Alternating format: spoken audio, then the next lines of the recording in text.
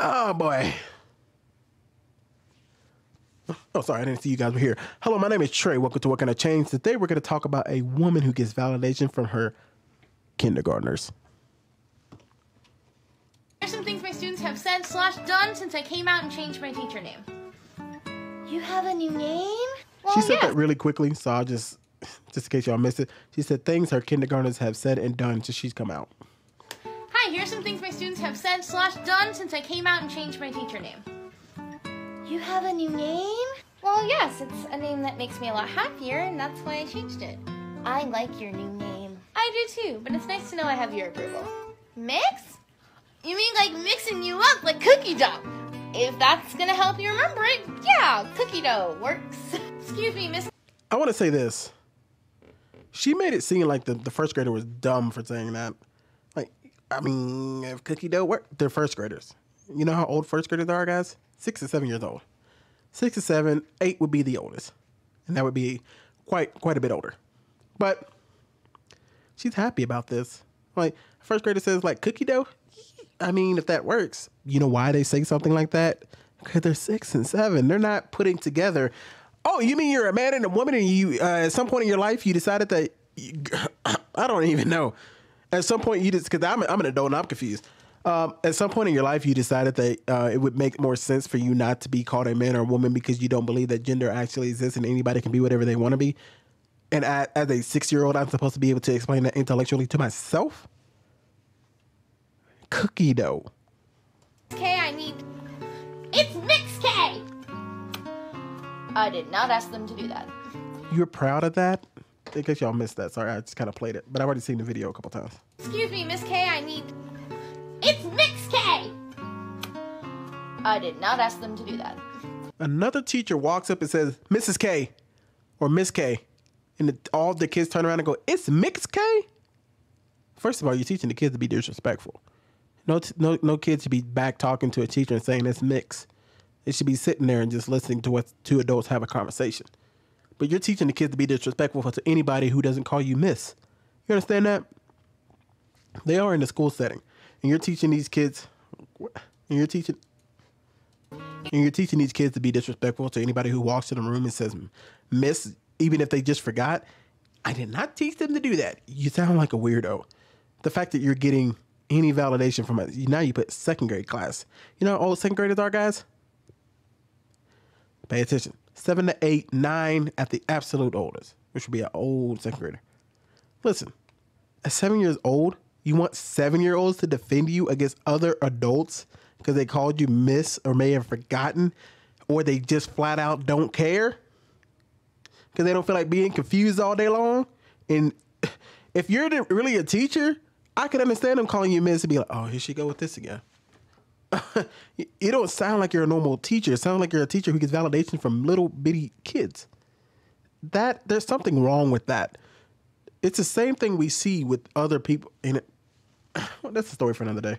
You guys are 5th grade, so I feel like I can tell you this a little bit more. My new name is going to be Mix K, and I go by they and she pronouns. Yay! Woo! You really made this video and thought that was normal. By the way, based off this video, I believe this video is older. 51,000.6 thousand hearts. A lot of things when people put stuff on Twitter, they make it seem as if it's brand new.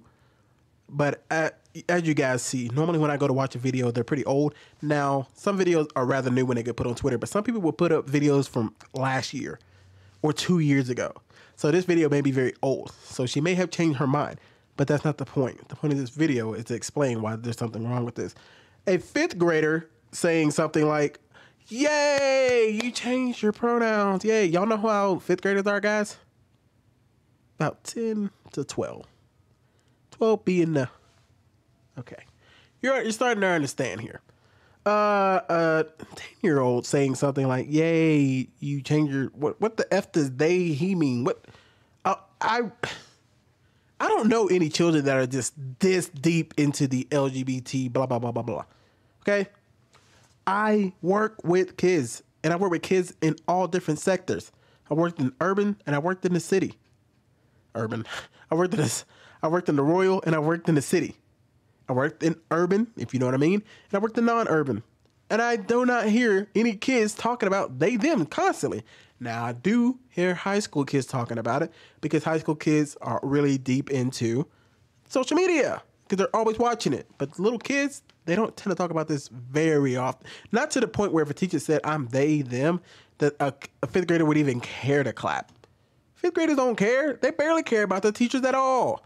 So you would have to really push them to get you validated like that. Now, if you said you were pregnant, yeah, I'm sure teachers be like, kids be like, well, they probably wouldn't clap. They'd be like, oh, that's cool. Or I'm getting married. That's cool. I'm they, them. What? Yeah, Mr. is for boys and Mrs. for girls. Well, I go by Mix Love Bug. What does that make me?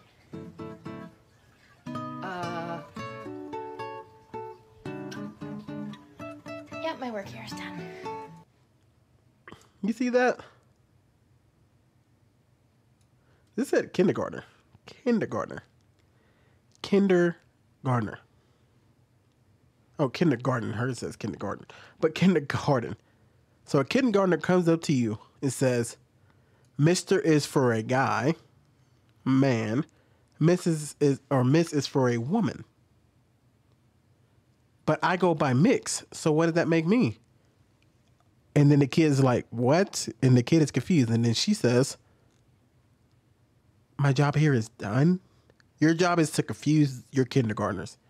That's your job, is to make them more confused about life when they're just trying to learn how to spell their name and learning their ABCs. Your job is to confuse them even more by bringing in a man can be a woman and a woman can be a man because they say so. That is your job as a teacher. Guys, once again, leave the kids alone. Let them do what they're supposed to be at school to do. Don't just be spending all your time in the world just to confuse them. I don't talk to my kids. I don't go up there, but like, instead of learning math today, guys, we're actually going to learn about physics. And not just physics itself, theoretical physics. And I'm not even talking about theoretical physics that is in the book. I'm going to talk to you about conspiracy physics. I know they tell you that an apple can fall from a tree, but really, the tree is falling up from the apple. Let me explain. I'm not trying to confuse them with some mumbo jumbo. I know that was a crazy analogy, but you get what I'm saying. I'm not trying to bring up conspiracy theories that confuse the kids even more when I'm there to teach them math. I'm not there to teach them about all these other things that I believe to be true just because I want it to be true, especially if they're 5 and 6. My job is not to make them even more confused while they're still trying to learn life. And not just life.